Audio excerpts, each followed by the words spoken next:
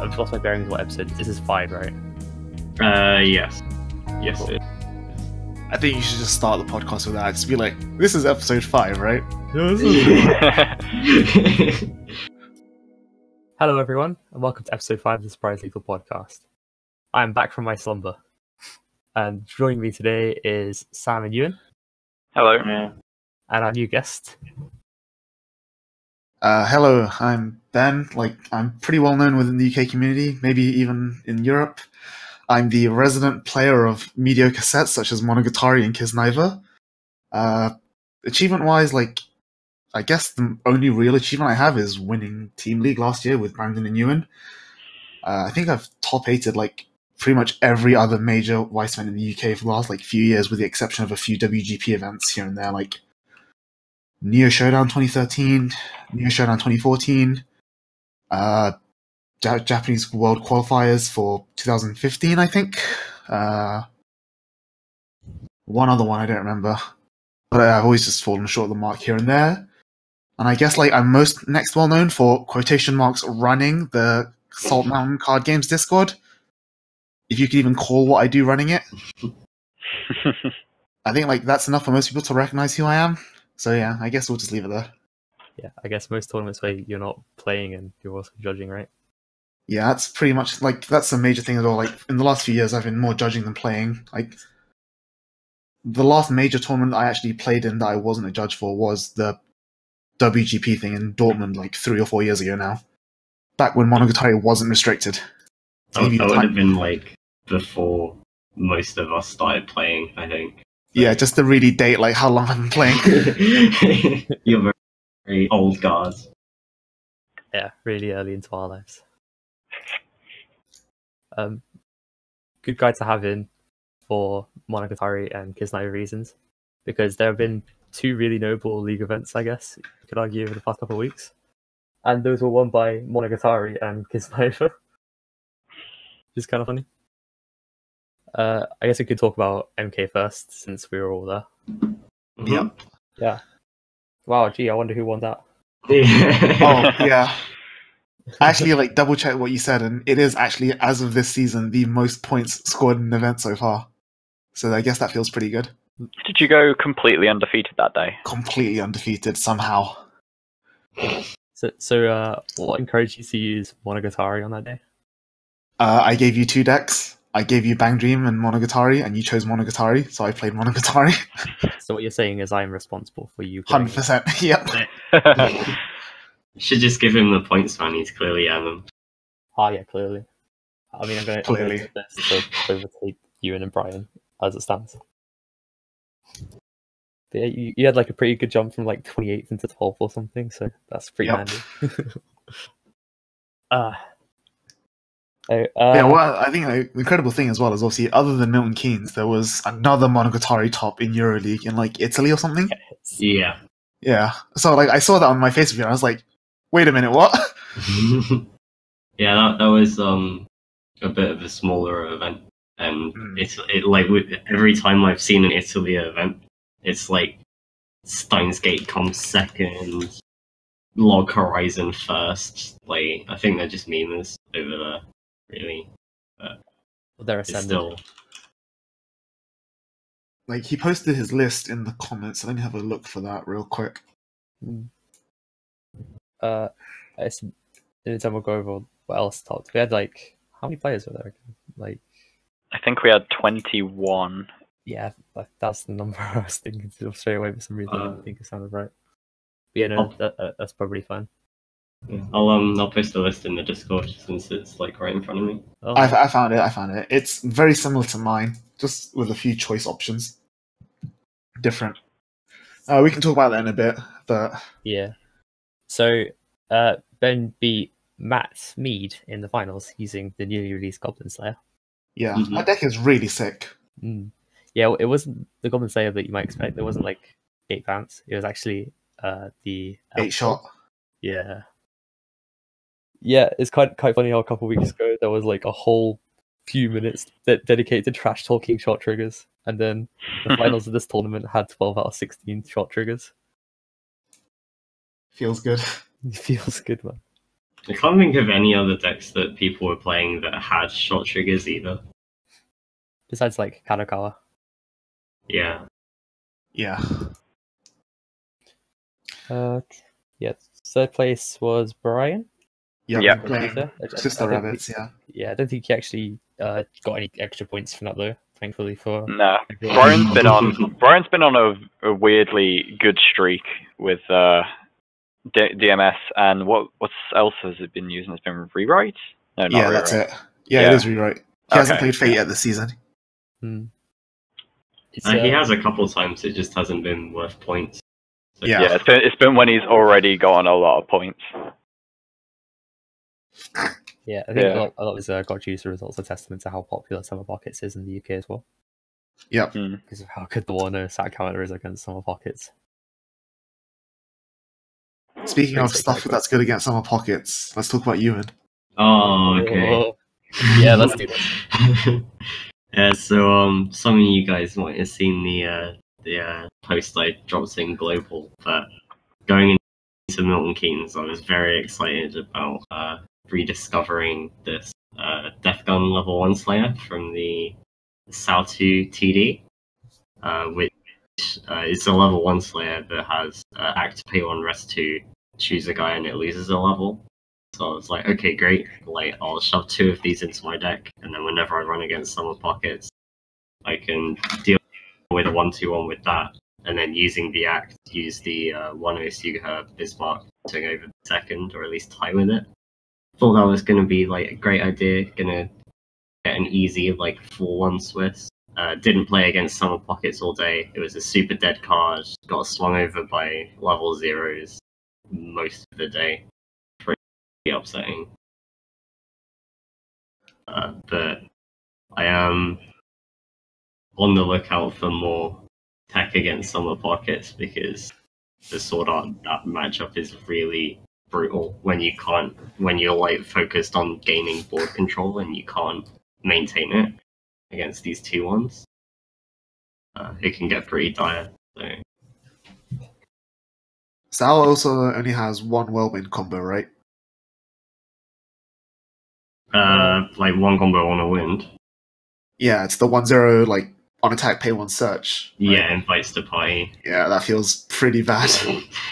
I'll just not play Yuki in order to play something strictly work. Oh, and just play both.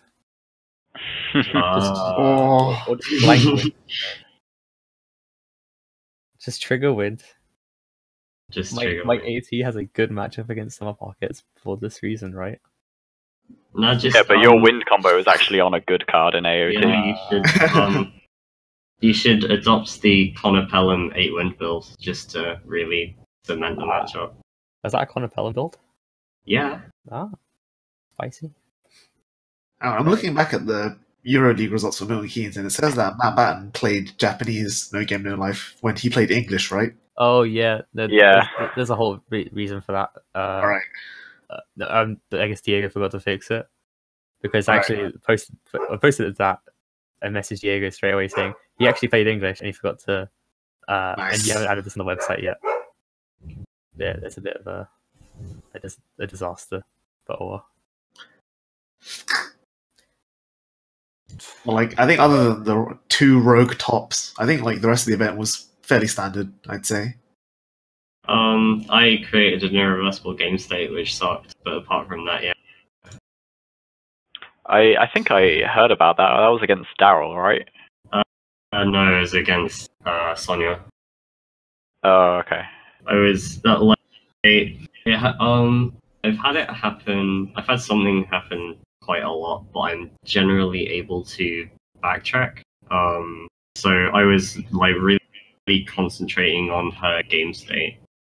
I hit her to like 2-5, 2-4, something like that. And she played her. She was running a gold bar Yuragi, so she got her change out and swung at me with it, and I was like, oh, okay, great. I've got my anti-change in hand ready. Played it down, and because I was running bar gate, I had like yellow splashed, so it's the anti-change stock bomb with the unplayed draw drop. So played the card, draw drop, and then someone calls from across the room, "Hey, aren't you still level 1?" Because I wasn't expecting to triple cancel the turn before, and then just like there's no way to like restore the game from that. I don't think something like that has ever happened to me, at least not in the last like couple of years. So that kind of reminds me of that time this was also against Sonya, where I triple played the level 3s at level 2. Because you triple cancelled. Because I triple cancelled, and it was a RAM combo, so I forced an irreversible game state by shuffling cards in. Amazing. It's I know I've had a situation like that before in League last year at Sheffield, where I somehow ended up leveling yellow 3 times, and then I played down a Mikasa 3/2 and drew a card. That wasn't good. Yeah, we've all been there. It always feels bad when that happens. You still like tops that event or came second or something. I actually being like just the first round. Yeah, that was the first round, and I won out at that event. Has AOT ever had like a legitimate win at any of our events? I feel like no, right? Because either that happens, or like URI pilot and we just come like 0x. When I won the buy card in 2016 with set 1 AOT, I'd say that was pretty legitimate. I sweated for those wins against Michael Justice with Fate UBW. Yeah. Good times. I mean, my luck with AOT since then has been pretty dark at the English tournaments. I've went to 3 VCS across Europe and bubbled 2 out of 3 of them, went X3 at the other. Used Sunshine, won Worlds Invite, decided to switch back to AOT for Worlds, go 2 drop. Yeah, I mean, your first loss at Worlds was a bit tragic, though. That wasn't exactly your deck's fault. It was fine, because I was going to lose regardless. So I guess the only legitimate win that set 2 AOTs ever picked up was our Team League event. Yeah. Feels bad. And hopefully this happens again this year. Was the Team League even legitimate? Isn't it just a coin flip depending on who goes second in the mirror? Well, actually, no. I actually think Gemma went first that game. And I think the only reason I won was because I think I was 6 in, and she hit me through refresh, and I just cancelled on the exact last card, and then I hit her back, and then she refreshed the climax. I think it was the big decider there. It's sorry because she got her revenge on Jimmy 3 months later. What build was Cobain playing for Bang Dream? He ended up only using his generic English deck, Yukina. Okay. He was actually hoping to play Million Live on the day, but he forgot to order some uncommons, so Nice. He had 47 cards. Big rip. Yeah, I ended up using Million Live on the day, and it did not go as well as last time. What's your build again? 8 Stocktal, the 3/7 event. What's the finish of that again? The 3/7 event. That thing, right? Yeah, it's that, and it falls back on the Magospheri stand. Right. Using the 1/0 to rearrange the top 2 cards of your deck and try to make sure you hit a soul trigger. I feel like that is a really strong build, but I just can't every time I try and build Million Live, I always default back to the on reverse Musashi level 3. Uh-huh. I think that card's just nuts. Nah, I think that's a big mistake. I mean, I think it's fine, but I really don't enjoy needing to reverse at any stage of the game, but especially not if. Yeah, that's fair. It's probably stronger than the standby top end. I think the standby top end is one of the worst. Yeah. Which is a shame because the standby level 1 combo is really good. Yeah, I've been trying to mess around with the idea of using the Hibiki Stocktal combo into the standby finisher, but the 3/2 combo kind of allows you to use standby and have a good finish for it. But the main reason I'm using it is just so I have a reason to use both the Stock Claw combo and Alpaca in the same deck. Alpaca's just good. I think it gets to a point where like you just run linkless standby, and then you run the New Year's Sworn Oath. The Julia reset combo, package. yeah. I'm still determined to try out a build of Million Life where I use the 2-soul combo. Big oof. I think the difference is though, like unlike something like Review Starlight, if you stand by your level 1 combo early, it doesn't just win you games, which is kind of sad. So I think that's my issue with standby in Million Life. The impact of the climax itself is just kind of weak. Like I think your best standby target is pulling up the level 2 brainstorm at level 1, and then like during your next turn, just getting a free board. Hmm. And even then, I think that card is slightly overrated. For personal reference, when you mentioned Review Starlight bringing in a level 1 board, is this like the 1/1 that gets markers when it kills something? And it's the 1/1 climax combo that changes into the 2/2. Ah, okay, that makes more sense. Yeah, that's like there's only one. I only know of one Review player like outside. Like I know there's two. There's Emily and Balthazar, and Emily plays the yellow build, and Balthazar plays that build. So I know that's why I know of that build. I've actually seen Emily use standby before, and I think the marker things is what she was using. I mean, that's the one time I played against Review Starlight actually. Yeah, like taking personal notes, seeing as I'm going to be a Review Starlight player in a couple months or so. I think the set's going to be quite good when it comes to English. I think it's well positioned. Yeah, as long as either AOT falls off enough for me, or I find like a really good solution that's better than 8 wind, I'll be really happy. Because I think 8 wind is fine because you have the yellow level 3 nano that pulls out a guy. Yeah, it's really solid. Yeah, reversing things at level 3 isn't like that big of an issue. It's because of the nature of how it works, but it's just more Shimakaze versus Aaron Teller. Yeah.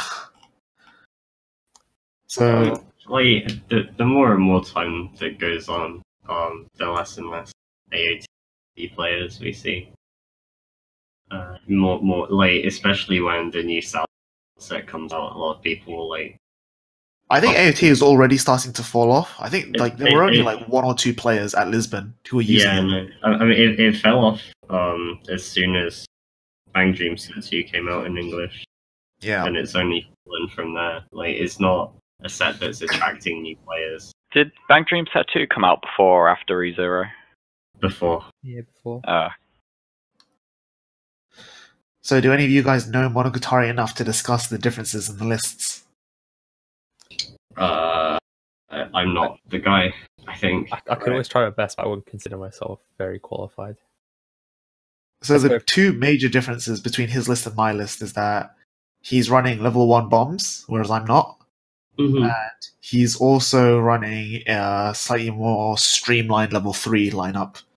So his level 3 lineup is 4 copies of the Hitagi Climax combo, the on-attack burn, 4 copies of the banned snail, the restriction list, 2 copies of the vanilla healer from set 2, and then 2 copies of the early play 14-5. Whereas my list is 3 of the Climax combo, 4 of the snail, 2 of the Shinobu vanilla healers, 2 Kamaru early plays, and I'm also playing 1 vanilla Hitagi heal from set 1. So just get an extra healer instead of the combo. And instead of bottoms, my level 1 lineup is 4 Akatsuki, 4 Shimakaze, and I'm also playing 2 Kaiki and 2 of the green 1-0 Hitagi from Nisei that rest to give a character on reverse blind stock. So I guess like his build is a bit more higher floor, but mine's a bit higher ceiling, is how I describe it. I think like hearing that side by side, it just sounds like they're preparing for different metagames. I like Kaiki's. I mean, I guess like both Kaiki and the bombs are meant to deal with like big guys. To an extent, and trying to like get Yoshimikaze more consistent. But it sounds like you're comparing to SAO lists and one of them's like cut the second Dewey for a third Rize or something, and like overall they're basically the same. It's just a little bit. Yeah. Oh, he's also playing the blue Hanekawa assist, which is 500 at front, and once per turn when you play a character with experience, scry 1. Oh, the clairvoyance. Yeah, I'm trying to remember what I cut that for, because I know I don't play it. It's not really clairvoyance, because it actually does scry to top of bottom, right? Yeah. It's a really good card. I am. Oh, but only procs once per turn. Yeah. Yeah. And the unfortunate thing is that with Weiss rulings in the wording of this ability activates once per turn, it means that you have to do it on the first experienced character you play. Mm. Which is I think that's the reason I cut the card in the end. Yeah, and like as soon as you choose to not activate on that first one, you can't activate it again. Yeah, it fizzles forever. Super sad. But see, the fact that he's not running Kaiki, I kind of disagree with that, because I think even like outside of just metagaming, having an option for when you inevitably hit something that has a counter that's going to cut down to level 3 a bit more. Yeah. It's very commonplace, right? Or like also just Kaiki at level 1. Like it's just the extra 500 to help you get your Shimakaze reverse, and also denial of like counters from like Gotcha Use or whatever, or Titan. It's just really sick. Yeah. Yeah, it's really good. Also, regardless, if you're playing a series like Monogatari, I think it makes sense to take more risks for more reward. Otherwise, you'll just be playing. I think like that, yeah, because like you're already kind of dealing with a handicap as it is. Yeah, I guess I'm just of the mindset that if you're playing something, you have to have a really good reason to use it over something else. Besides, I like this show. That's not a real reason, and anyone who argues otherwise is wrong. I think that's something that we've seen like a lot of the newer sets that Bushy Road released like struggle with. Things like Steins Gate in particular, like there's no real draw to sets like that, which is why they don't see much representation. Yeah, I think like the last time we had a set with like a real defined identity was, I want to say Kisniver, but I might be wrong. There have been a couple since then, but it's less like having like a unique identity and more just like being like strong enough to consider playing if you want to like win events. Yeah, but I mean, like, in fact, if you just like think about the most recent releases, you've got stuff like Katakawa Bunko, Overlord, Revue Starlight to an extent, Yuna to an extent, Steins Gate, Summer Pockets. Like, these all feel like very homogenous set design. Summer Pockets was unique when it came out. It's just been copied since then. Yeah, I guess. I'd say Henologic is probably pretty unique. Well, like, not since, like, other sets like Frank's has been released, but when it was out, it was definitely a very its own thing. Time. But it's a bit of Summer Pockets, right? It started off as being unique, and then it got copied. I don't think Henologic was even that exciting, because it did basically the same thing that Sunshine did, just differently. Well, not that, like, the mechanic-wise, it was basically just a better Vivid Red. Mm. I appreciate that no one else here was playing when Vivid Red was meta, but like Vivid Red was literally trance at level 1. So like you played a 1-0, you played a 1-1, and then you pulled out a 2-2 that on reverse clock 1 draw. And like that was really strong, and then you had like burn 5 on attack. So like so powerful. Yeah, we're like talking about like 2014 relics here, but at the time that was good. Like so to me, like I always saw Henology as just they did Vivid Red again. Yeah. Like, going back like that far, you've got like again, Gurren Lagann like was kind of like Henologic to an extent, and then you've got Apocrypha, which again a very homogenous set. But yeah, Apocrypha is Apocrypha had like the command seal gimmick. Yeah, that was that is incredibly unique and also very flavorful. It is very good, but then like not that impactful a majority of the time. Like the only time it ever really comes up is if you're running Mordred as your level 3 combo, which you should be, but like that's pretty much the only card that really uses it. Yeah, well, like there were other cards like meant to support it, but none of them were really worth using. Yeah, like you had the level 0 Jean people play like as a support, but like it's not like the effect that flips up a command seal is like game breaking. Yeah, I've actually seen this that just use that just as a free act to proc an on reverse blind stock. Wow. Yeah, I guess like No Game No Life was kind of unique. Yeah, No Game No Life is kind of like it was a set they brought out right after they'd kind of jumped the power curve. I spoke about this on the TTT podcast. It was like right after they'd like really tested the limits of how high they could bring the power curve with things like Sunshine and Heme Logic. So they just like they were bringing out more like homogeneous sets, and then they started bringing out like experimental sets that were like, okay, here's like this kind of edgy idea for a card, so like the Steph counter or the Steph standby combo, cards like that. They're like, okay, if we try out these cards, we don't want to accidentally make them too strong and like accelerate the game even further, so we'll just put them in like a kind of dodgy shell of the set and let people play around with them. Yeah, but like at the same time, like it kind of causes you to forget these sets. Like, you know, like I think No Game No Life is a pretty forgettable set in terms of power level. Same with Steins Gate. Same with Yuna. Like to an extent, kind of the same with Goblin Slayer, but that's still like finding its ground. We're still teething that deck, so I can still be surprised. But I think a lot of people are excited for Goblin Slayer because of the minus or shrink, but I don't think the set's going to be able to support getting like 2 to 3 of them out consistently enough.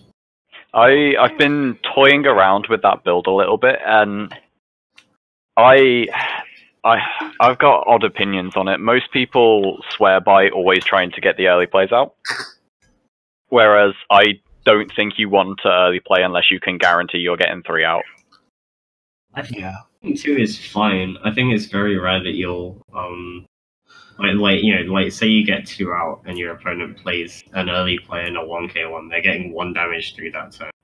I mean, you still get a massive tempo swing from it. Yeah, but another part of the issue with the Priestess combo is it has to reveal to get the minus soul. So it hits on events, but if you hit a climax on it, then you do if you double early play and one of them hits a climax, you lose a lot more value than if you attack 3 and you hit 2. That's what the alarm is designed for, though, right? Yeah, but even if you've got the alarm, it can't guarantee it because it only checks 2. Yeah, it's not like Heme Logic where the alarm like turns you from having a mediocre turn to an amazing turn. The alarm is you can still fail. It's a lot like Railgun in that sense, where you have to like commit really hard. Yeah, I think my build for it also uses the 3/4 heal 5 event, and I think if you can. It does revolve a little bit more around luck, where you have to just try and cycle through pants a lot. But if you can maintain a good border going like 2, even maybe like if you're getting really lucky 3 turns at level 3 with the Neg Soul constantly, then you basically just win the game, because even if you get taken up a high enough amount of damage, you just heal back down. Yeah. But at the same time, like with that situation though, surely your goal is, rather than having multiple turns at level 3, you want multiple turns at level 2, right? Because you want to be dropping these early plays and then negging the soul. That way your opponent's at level 3 while you're still at level 2. That's where you get your advantage from. Yeah, but I think that's only really massively useful if you're managing to early play 3. I think if you overplay 2, if they interchange one of it, then you feel kind of bad about that. If they interchange both, then you feel I don't think you're in a good position at all if they double anti-change you, which I don't think running double anti-change is correct at the current time. Like maybe if Goblin Slayer like has a huge upswing, then it will be. But as of like initial release, most people should only be running the 1. If Goblin Slayer becomes like this Priestess level 3 combo becomes really really good, you can actually see like an outturn in success from series like Nanaha, where they early play and just go, oh, bounce your things. Yeah, that's another thing it kind of suffers too, is anything that can just bounce your board. It was Steins Gate's time, man. That's actually an interesting discussion I had with some of the guys in Portugal, which is that like we were talking about the differences between English and Japanese, and for some reason, it only just clicked to me like that this weekend past that English doesn't have TLR set 2, which means they don't have Wormhole event. Yeah. And at first I was like, oh, you guys don't have Wormhole event. And then I realized, wait, Wormhole event's a really busted card. Yeah. Yeah. But like the English game in general, like I think playing both formats, the Japanese game is like a lot more focused around early plays. Like especially with Summer Pockets, but even prior to that with Henologic and Sunshine, and even before that, people were just running like any early play their set had to contest other people's early plays. Yeah, I think it's because like English is like compression is harder to come by in English almost, I feel. Like you don't have decks like Rewrite or Henologic that just cancelled 3 times for like 4 turns in a row. Like I feel that's very rare in the English format. That's why like you don't see stock flushes in English because they're just not as needed. You do see them these days just to deal with Bow and Bang Dream, just because they're not like compressing, but they're generating stock. Yeah, it's not like in Must, like you wouldn't like Idle Master now plays the the green stock flush event, whereas before it was an optional choice. Whereas like it's not a card you always want to see in English. Like Sal just has the luck of having it on a character. Yeah, a character with another useful effect. Yeah. I'm looking at the list of sets, like how you mentioned how No Game No Life was just as they started reading in the power level. Mm-hmm. And like it's actually really distressing how I look, and like 2 years ago, within the space of 1 year, we had the following releases, which was AOT 2, Ordinal Scale, Miku Extra Booster, Bang Dream 2, Konosuba 2, and Henologic Extra Booster. Yeah. And as soon as they started planning for the next ban list, I think they realized that they'd really like overstepped. Yeah, because the next 2 releases, well, they did Henologic 2 after Konosuba 2, but after that, the next 2 releases were Gurren Lagann and Psychono, which are both quite weak. Yeah. So Psychono is kind of another good example of homogeneity, even though it was the first time we saw Icy Tail, which is now kind of a staple effect.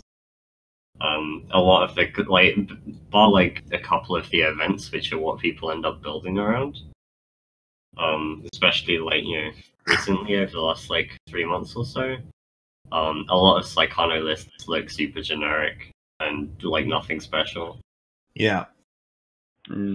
Icy Tail is an interesting example of like what we mentioned earlier about them making sets but being like very cautious in their power levels, where we've seen Icy Tail go from a climax combo at level 3 to just a TD on attack combo at level 3. That was in the space of like a couple of months though. I feel like that hasn't happened as much though, right? I can't think of anything else that's really become that commonplace.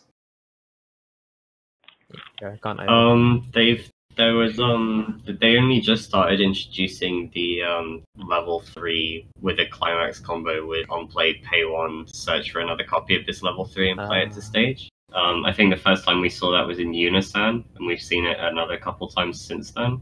We've seen a version of it in Kimono Friends. The Owls did something similar.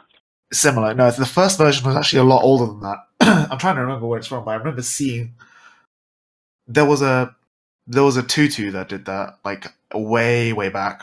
Right. I mean, like when I say new, I don't mean like completely original. Right. Yeah. I just mean like it was like that was like put on a pants and it was on attack burn 1, so it felt quite pushed with Unisan, I think. Yeah. They wanted to go, okay, if we don't have this draw or heal, but we try this alternate on play, will people still run it, or is it kind of bad? And I think we got a similar card in Overlord with a slightly better climax combo that's still not fantastic because they're still quite cautious about it. I think Overlord is actually like a really cool set. I think the 1-0 on reverse combo, gain power. Yeah, I think that card's really well designed. It's just a shame because like Overlord feels like it really should be there. Like I think like I'm really surprised that Overlord's not better than it is. Yeah. It's just missing those. It is missing like a really impactful finisher. Like it's got finishes that are okay, but nothing that's super exciting. And it's just missing like a couple of like core utility cards. Yeah, but at the same time, like those core utility cards is what would cause it to become homogenous, right? Yeah, it's kind of like a catch-22. Like you either make it really strong and thus homogenous, or you make it very unique, but as a result, kind of weak. I mean, you say that, but I think Summer Pockets is really strong because of its uniqueness and the way that it doesn't follow what other sets do.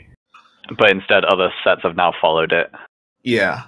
I mean, like, it is unique, but I think the strength comes from other things, like, you know, like, compressed to memory and then burn from memory, and then early play, because playing early plays, level 2s at level 1 is not new. Like, we've seen it done quite a few times before to great success, like with P5. It's just more like the way it gets there. It just, I wouldn't really call it unique. I would just call it better. Like, yeah, yeah, maybe. I think with P5, like we've seen like 2-1 early plays with 4 or more characters before. Even back in like AOT, people set 1, people would splash green for the Levi 2-1 to try and like get reverses in lanes and stuff like that, which was like dumb that happened. And like Summer Pockets feels more like every time I look at a Summer Pockets list, it looks like it's kind of built around that 2-1, and it doesn't matter what else you put in your deck. Whereas Persona feels more built around Poker because that's the broken thing that Persona does. Yeah, I've seen Summer Pockets lists that have like win standby, win gate, win bar. It's like it's still all about the win. Is defined by the 2-1. Yeah. It's really the fact that it's so big for a 2-1 as well, and the level 1 that happens to change into it also draw drops in play, so it's just more consistency regardless. It's good. I wanted to shift back to Goblin Slayer, by the way. I want to talk about the level 1 combo, like the Goblin Slayer one specifically, because I think it's really good. And I don't hear it talked about very much. I think it's really good as well. This is the combos on gate, on attack, search, or salvage the torch event. Yeah, and there's 2 different torch events you can grab, but the main one that you're going for is just the top 4 counter from the TD. It feels kind of scary to analogize it to the Kasumi. Christmas Kasumi, but I think they are pretty similar. I had a big debate with Luke over like comparing the 2. I just think the Goblin Slayer one is slightly worse because of being a lot less selective with what Torch can grab. I agree with that, but I think the card itself is much more defendable. Because like a lot of the times with stars, if you've got the gate in hand, if you've got like the climax in hand again for stars, you just use your stars events to re-grab the Kasumis usually. Yeah, there's nothing wrong with that. I think that's really strong, if anything. It's like Zekken for Zekken.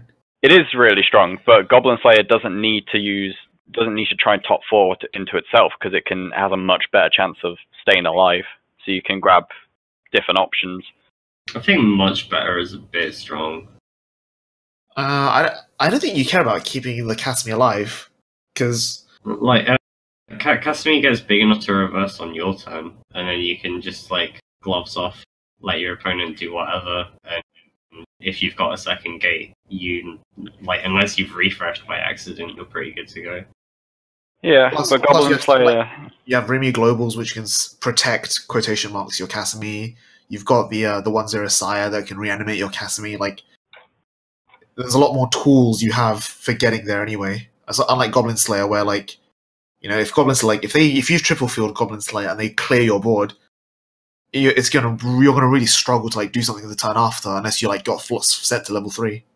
Yeah, but that's against like most matchups. That's not always going to happen because the Goblin Slayers get reasonably big on defense. How big are they exactly? They're 6k they're 6k themselves. Yeah, they're going to be 6k on their own. You've probably got the Priestess 1-0 back row, so that makes them 7k. Right? It's a global 1k only during your opponent's turn. Oh, right. And is there a 2k counter for Goblin Slayer? I think there is, right? There is. Yeah. So you've got that going, which is not too bad. I think the fact that you can also, like, since the torch is a counter to, whereas if you're like using Christmas Castle for like deck control in the subsequent turn, you have the option of just like playing it during your opponent's turn when you trigger 3 climaxes as well. I think people overhype that quite a lot. Like we've seen like the 1-0 top 4 on a counter profile more and more frequently. I think one of the more notable examples is in GGO in blue. Yeah. And it's like people always kind of go, oh, like because we see so many just 1-0 top 4 events without the counter icon. As soon as people see it with it, they like start like imagining these like great scenarios where it mills towards a climax. But I think those are actually pretty rare and don't. They're like definitely it's a dangerous card to use because the last thing you want to do when you're being attacked is just mill a climax off the top of your deck. I mean, you should. There's got to be a really good reason if you're doing it while you have a climax in your deck. I'm just meaning like if you're on low deck, just like accelerating through that deck. There's probably some like sweet spot numbers where you actually want to mill because you're that decompressed. But like if that's your options, sometimes you just want to take that risk. I mean, a whole other thing as well is it's kind of a different story when this 1-0 event is this event counter is just outside of a level 1 combo. Like if it was this 1-0 event counter that says top 4 anyway, you're probably using it during the turn regardless because you're turning it into a character to play.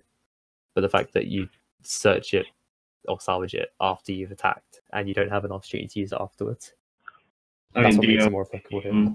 The reason I brought up GGO is it had a couple of cards that grabbed it, almost in the style of like the calling card in Persona.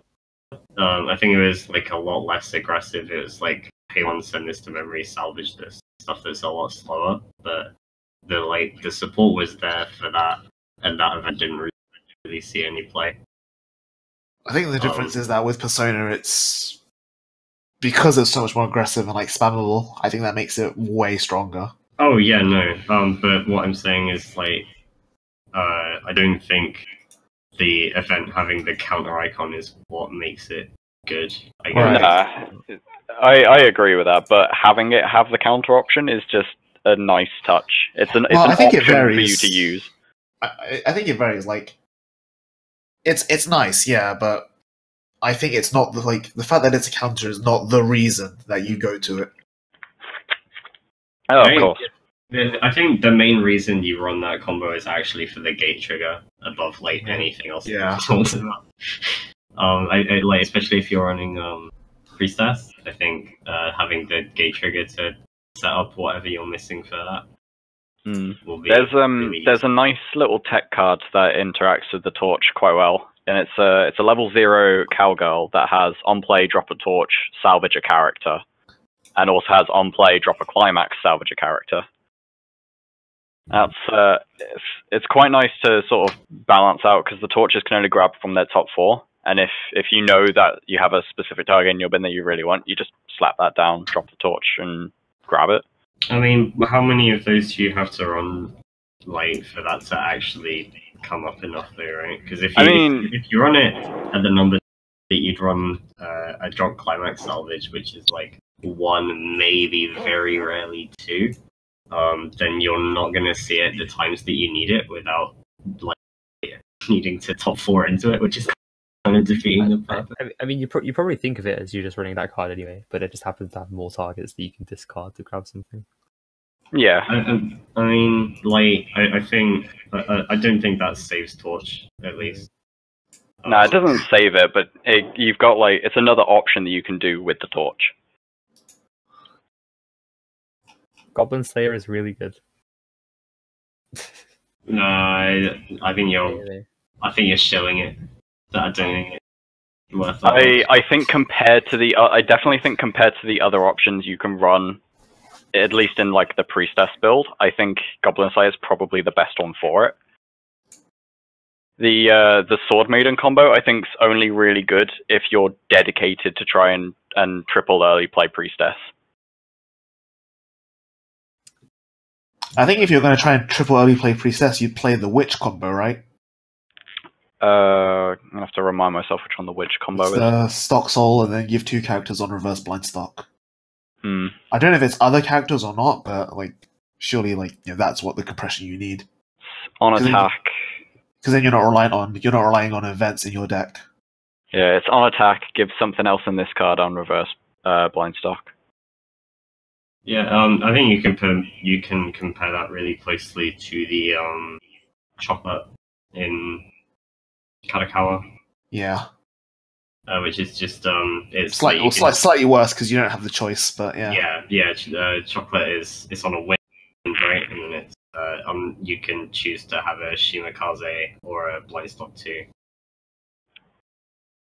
It's like comparing the Sword Maiden to the Witch is a bit interesting because the Sword Maiden's on a book trigger, whereas the Witch is on a stock soul. However, the Witch does have the potential to get slightly bigger. The Sword Maiden with the combo in play is going to be at least 6/5 swinging, whereas that's small for on attack in the current metagame though. Especially for an on reverse, yeah. But the Witch also only gets to 6/5, and that's if you mill 2 order characters on play. Like 6/5, for comparison's sake, is it's analogous to the 1045 gain 1k for 2 or more other Shimakazes on book and shop. Funnily enough, that is exactly what the Sword Maiden is. It's a 4/5, 2 or more other orders gain a k on a book. I think the difference is that you can double field a Witch, and if your opponent has a small lane, you can stack everything onto the other Witch. And blind stock 2 in 1 lane is good enough a lot of the time. Yeah. But you can basically do the same thing with Sword Maiden, except the Sword Maiden guarantees effectively guarantees its power as long as you've got cards in play. But if you whiff your mills on the Witch, then you might not even get to reverse the 1 lane. But at the same time, milling is also very, very good. It is.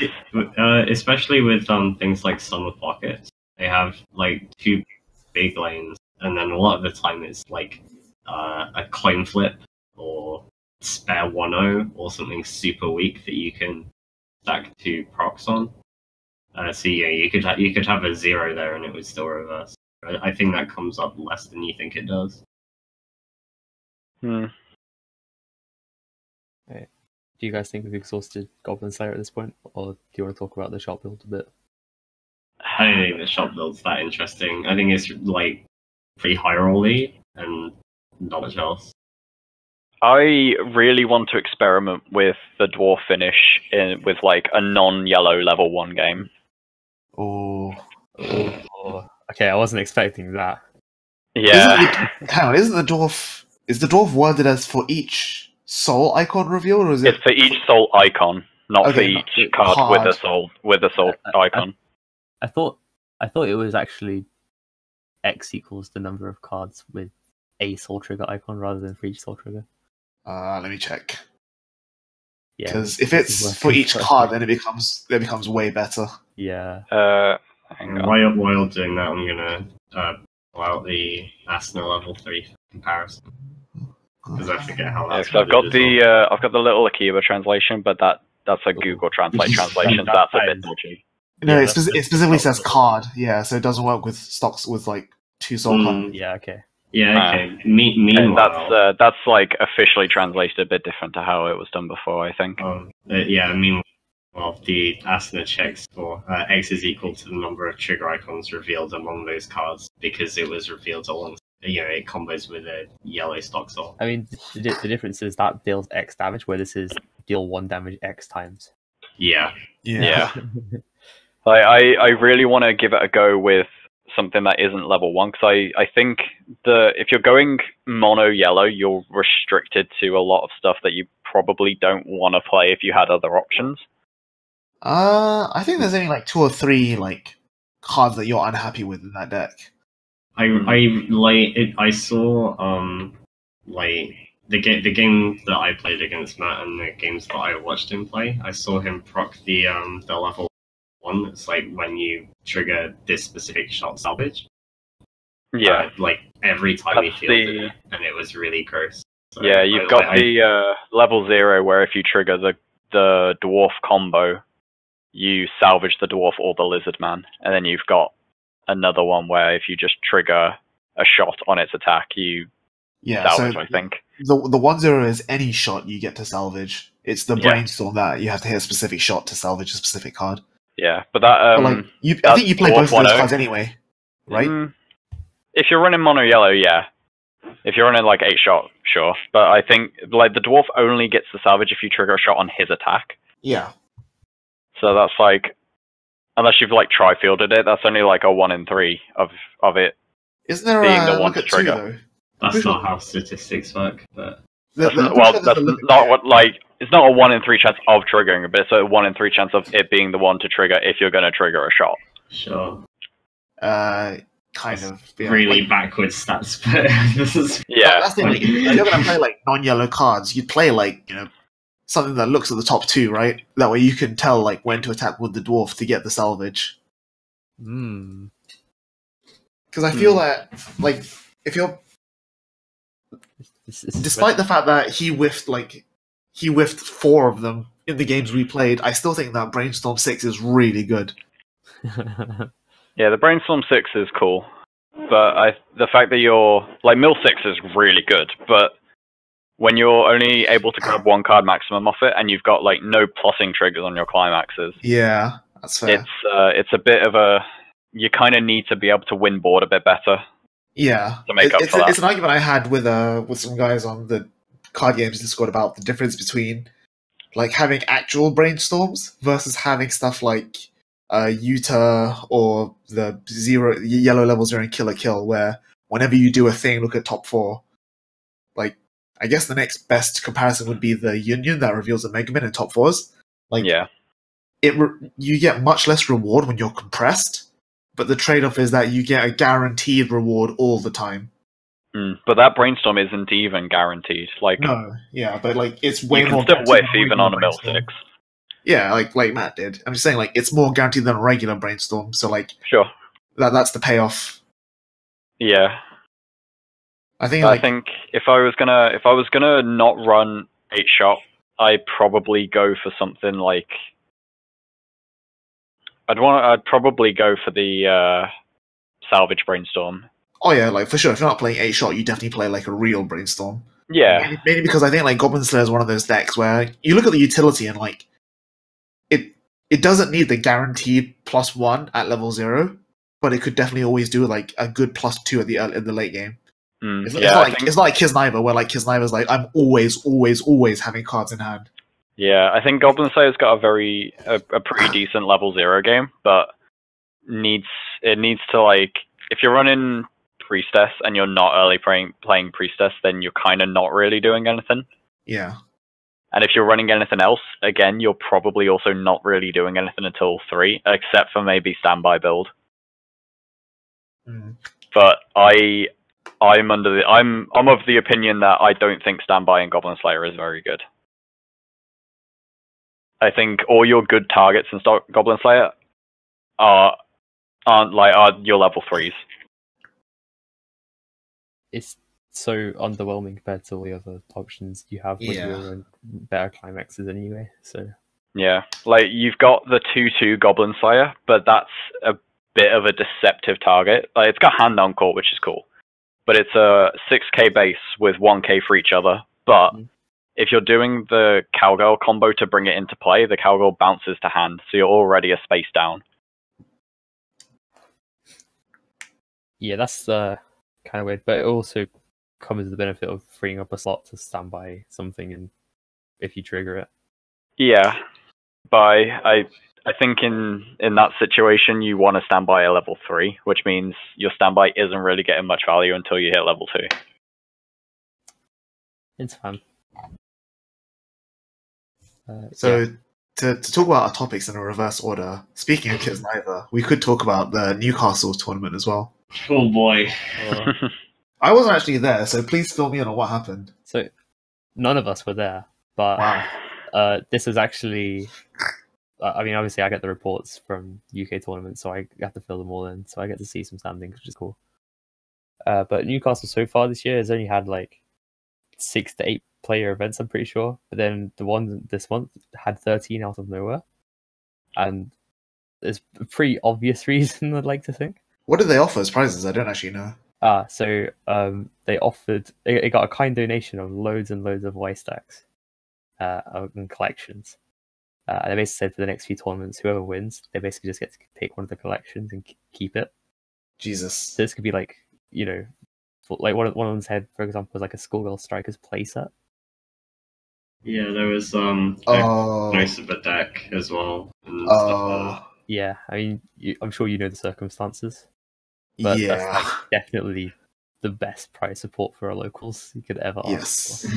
Yeah, I'm really conflicted because that sounds really, really good, but I know the context, so it's really, really painful. We won't worry about that here, but it's good for for locals. That's like definitely 13 player tournaments in Newcastle for probably the rest of the year. You'd think price support. I know when they initially announced it, you were talking about going. There are a couple of Birmingham locals who were talking about going, and like we'd never travel up to Newcastle otherwise, because like at least Sheffield is closer and generally gets more players, but that price support is really compelling. Yeah, it's certainly interesting for competition in the league, seeing as we get the reasonable sized local. Cool.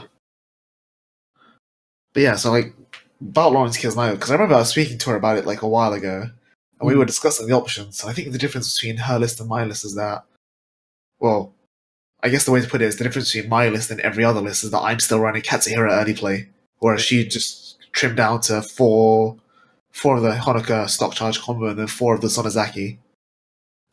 See, I know if I was building Kisniver, I'd probably just go 4 gates rather than 4 door come back. You know the deal.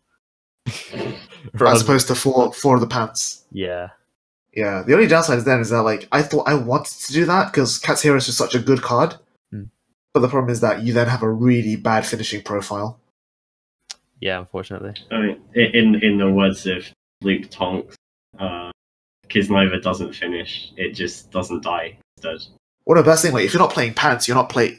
That's 4 healers you don't have. Yeah. Like my list currently has 11 healers, 4 of which are blue. So if you cut those and you max out on your other healers, that's still only 8 healers, 4 of which discard a card. Yeah, I think back when Luke used to play, he had like only 1 or 2 Honoka early play, so he didn't actually, most of his healers were the blue pants combo and the heal to stock. Yeah, like I play 3 of each myself. Yeah, I think it's quite easy to go like overboard with healers. Well, I say quite easy. Like you can find yourself in position where you're like a bit overboard. Oh yeah, no, absolutely. Like, because only one of them is an early play, so the red one and the blue one both come out level 3. So that it comes to like, do you have enough hand to like go, okay, play the red one, discard a card, heal to stock, play another red one, discard a card, heal to stock, and then play a blue one. Yeah. So it's that's my issue with the deck. Is just that like you get to level 3 with like 8 stock, and then suddenly like within the snap of a finger you have no stock and no hand. And you haven't really done anything to win the game. Yeah, exactly. Like for that reason, I kind of want to go back to like just 4 pants, because then you're always going to have the Sonozaki combo. Even then, like the Sonozaki combo is not that good. Like it's really easy to play around. Although I think it's a card that becomes more effective the stronger your opponent is in terms of card quality. Yeah, it's kind of like it's kind of like a mirror effect. Like like you're bouncing back what they're doing. So like if what they're doing is stronger, you like go as a result. It's almost like a kind of MOBA, like one of those characters that can like get stronger the bigger the level gap is, stuff like that. It's kind of like it's a weird hard to try and like think about, especially because like the longer time goes on, we're actually seeing like weaker and weaker finishing profiles, or what we regard as weaker and weaker finishing profiles coming out. Like I think a lot of people are hyping up the Katakawa shot finish, and because that's like probably the best finishing profile we've seen in like a while. I think that's one of the main things Bushiroad are trying to do to like slow down the game a bit, is printing less strong finishes and just like focusing on the early game a bit more. Probably the best finishing profile printed all year was an accident in the Lisa IRE stand thing. Kind of funny. Yeah, I mean, especially when you look at something like Overlord, where like it's got a bunch of really cool tools, but then the finisher is like almost the Green Chain Chronicle army deck finisher. It feels really like discordant. Yeah. And I think they wanna try and slow the game back to like OG, like you get 3 vanilla swings and then maybe a couple extra instances if you're lucky, and that's your top end, rather than people dying from 2-6 majority of the time, like when Shinon came out and stuff like that. Cool. I guess we can move on a little bit as we're nearing the end of the episode, and talk about how our lives have been in the past few weeks. Who do you think's had the most exciting couple weeks from you guys? I've done a hell of a lot of traveling for a very, very mundane reason this week. Having witnessed this, I can confirm. Yeah, having taken 2 trips from Wolverhampton all the way to Milton Keynes just to play Beat Saber. Yeah, and play a Vanguard tournament, but Beat Saber. Yeah, our friend Cobain has been bringing his recently acquired gaming laptop with his VR setup to my locals. He gets to set it up every time, and everyone gets to look silly playing VR before tournaments start. It's pretty spicy. Yeah, it was the Tuesday, wasn't it, that I came the second time, wasn't it? Yeah. Yeah, the Tuesday was especially fun because I just played Beat Saber all morning and entered Vanguard and just won. Oh, you actually won! Wow. Yeah. Okay, so the standings for that was ridiculous. We had 6 players, 2 0-3s, and 4 2-1s. Yeah. Oh. Yeah. 50% of the players were also playing Angel Feather. Quote unquote 2-1s because Bushiroad draws equal losses. Yeah, my finals match was over in time, and it was a double loss on the first game. Wow! And it was an Angel Feather mirror match, and we were both 5 damage with 1 card left in deck each. Nice. We should try to steer this away from becoming a Vanguard podcast. Yeah, by the way. It was a hectic game to say the least, but yeah, Beat Saber, very fun. I just want to mention Standard sucks, by the way. Don't worry, Premium sucks too now. It's fine. Yeah, so as I alluded to in the last episode, I went to help out at a anime games convention in Birmingham, hosted by the guys at Annie League, which I've heard some like shady stuff about, but the event itself was pretty smooth. I was helping out on the tabletop section. Had a few guys come up to me and say like, "Oh, hey, do you know anyone here who plays Weiss?" Luckily, I have my deck on me, so I got to give some newer players some games and some pointers. And it was nice to step out of like a hyper competitive, and step outside of our friend group and play just some casuals outside like an event, because that's not something I get a chance to do that often. there was like one guy from Loughborough, a couple of guys who'd been to Birmingham locals before, but stopped coming. So I'm trying to, added them on Facebook, and I'm going to try and encourage them to come back. Yeah, it was a good experience.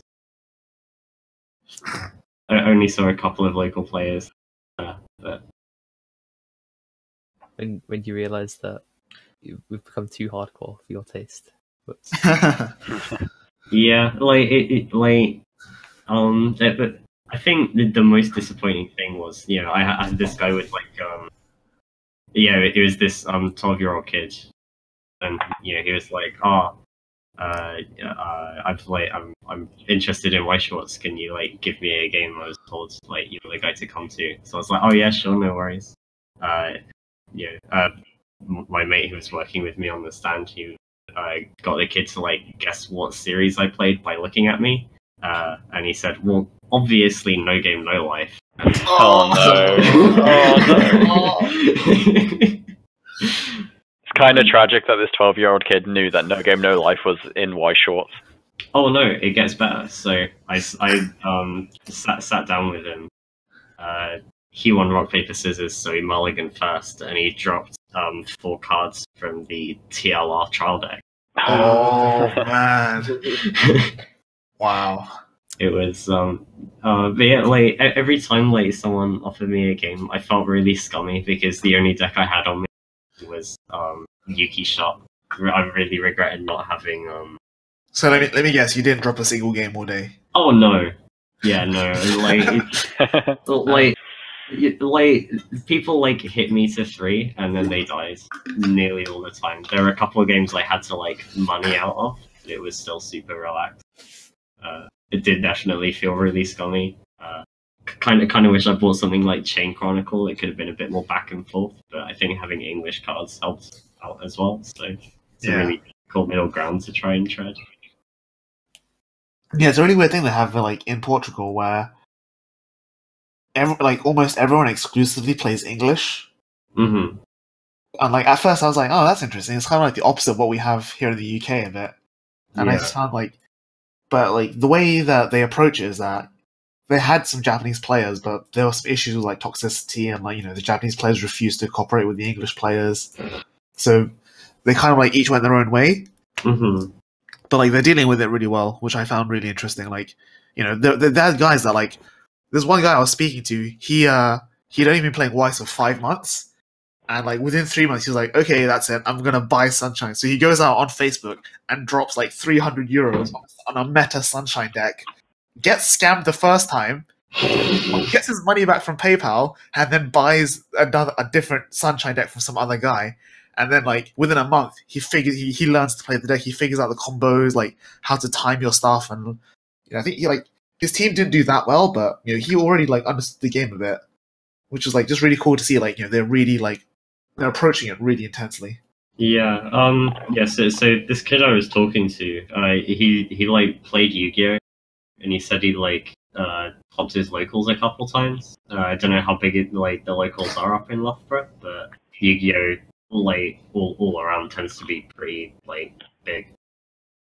But playing against him, he was definitely really intelligent in what he was doing, and I think Weiss is very much one of those learning curves where it starts off and you learn stuff really quickly, and then it peters out towards the edge, and you start getting diminishing returns for the amount of time you put in and the amount that you get out. Yeah.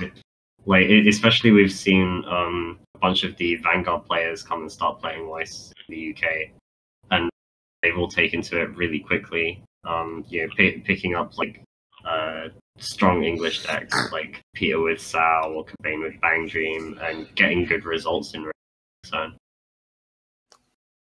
Even if it is Max with Konosuba and it's hella autopilot, but just he knows how to play the game. It's important. Yeah, I think the big difference is games like Vanguard or Yu-Gi-Oh, it's a lot about value, whereas Weiss is a unique game where it's more about tempo than anything else.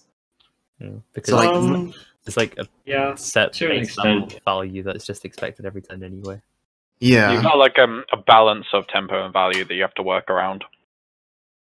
Like, I think that's why you kind of feel that, people pick it up really quickly, but then stuff like knowing how deep to go with your searches, knowing like how to play around certain cards, knowing when to when not to go for your combo, stuff like that, I feel it's a lot harder to pick up if Weiss is not your first game. Yeah, I definitely see like a lot of people. I think like the point where like you get over like the beginner phase and start having to deal with like larger problems is especially in like the Japanese scene is when people get access to restless brainstorms. And you see people brainstorm like 2 or 3 times a turn, and they say they're like focused on like milling their deck, but there's their compression is like fine, probably like slightly below average, but nothing worth freaking out over. But they end up refreshing like every other turn, and they kind of like enter that like galaxy brain, like overplaying when they don't need to. And I think after you learn to like scale that back, that's when you start getting into like really complex 1 in 200 games kind of scenarios that you have to try and figure out. Cool. I think this is a pretty good point to wrap up now, seeing as we've been going on for quite a while now. So thanks everyone for listening. Thanks for joining me, guys. Yeah, no problem. No worries. I just wanted to throw a quick shout out to Tom, our tech guy, for hooking me up with this new computer. And thanks to the other guys for actually saving the show a couple of weeks ago when I didn't have a computer. Yeah. That's about it. See you guys.